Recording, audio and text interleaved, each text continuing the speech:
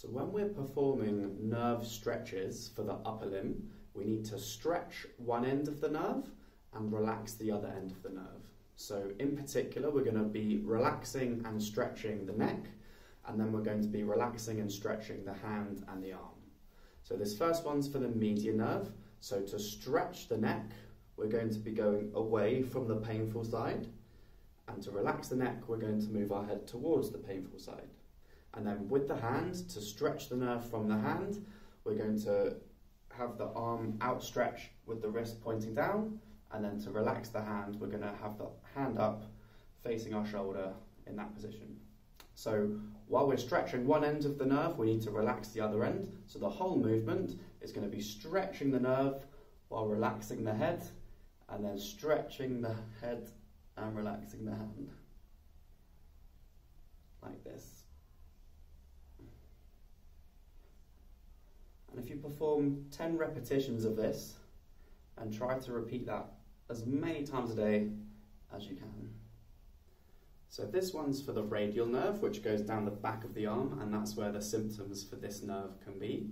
So it's the same principle. We're going to be stretching one end of the nerve while relaxing the other end, and the movement with the head is the same. So if I'm going towards the painful side, I'm going to be relaxing the nerve at the head end, and if I go away from the painful side, I'll be stretching it.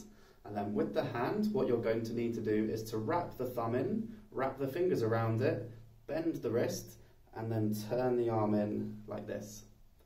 So that's stretching the nerve, and then to relax the nerve, you'll do the opposite. So kind of up in this position.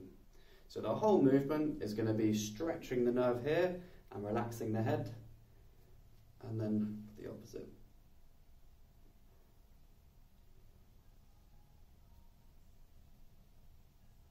And again, just try and do this 10 times and repeat as many times a day as you feel benefit from.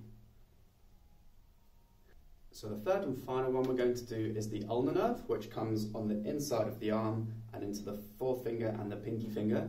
And this one's the opposite of the other ones. So to stretch this nerve out from the arm, we're going to put the hand in this position against the head like this.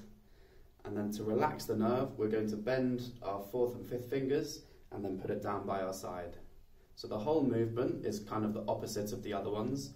So in this position here, you're going to be stretching the nerve out but relaxing the head. And in this position here, you're going to be relaxing the arm out but stretching from the head. So the whole movement is this.